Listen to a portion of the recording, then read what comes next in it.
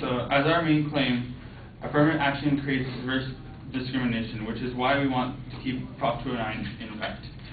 Prop 209 is a proposition that amended the state constitution to prohibit public institutions from considering race, sex, or ethnicity.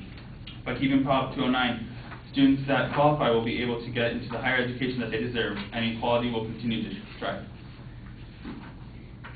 In response to Kim's claim, affirmative action preferences don't stop discrimination. Preferences are discrimination.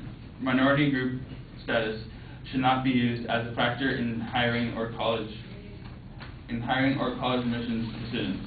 To do so creates unfair preferences for women and non-whites who may not be qualified for the positions they seek.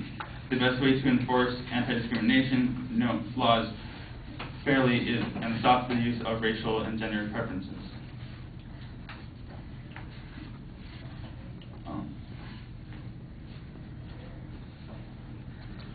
Principles of merit,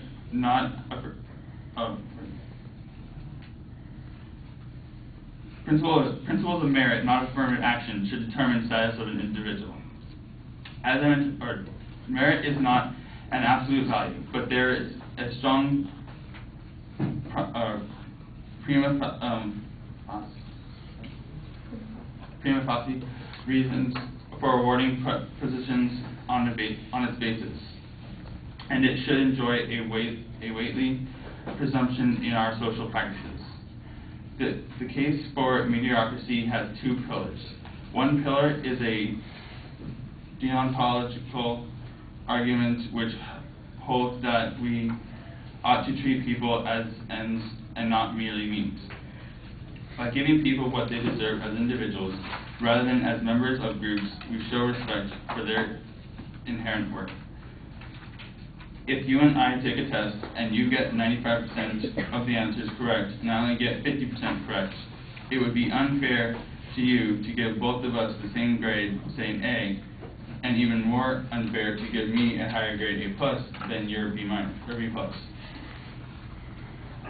Although I have heard cases where teachers have been instructed to race norm in grading, giving Blacks and Hispanics higher grades for the same numerical scores, most proponents of affirmative action stop short of advocating such a practice.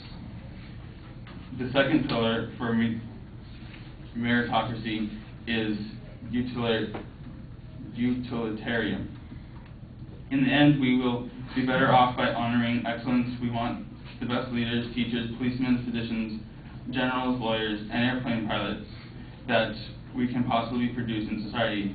So our program should be to promote equal opportunity as such as is feasible in a free market economy, and reward people according to their individual merit. So hence Prop 209 must remain in effect.